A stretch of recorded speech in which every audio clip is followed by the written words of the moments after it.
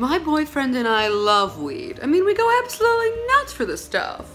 When I'm having a weed or doing some alcohol, I'll say the wildest things, darling. I don't even care. It's so funny. There's so much love in my life. I mean, it's just wild how much love there is in my life. My boyfriend will do this thing where he'll go upstairs to the kitchen. We live in a duplex.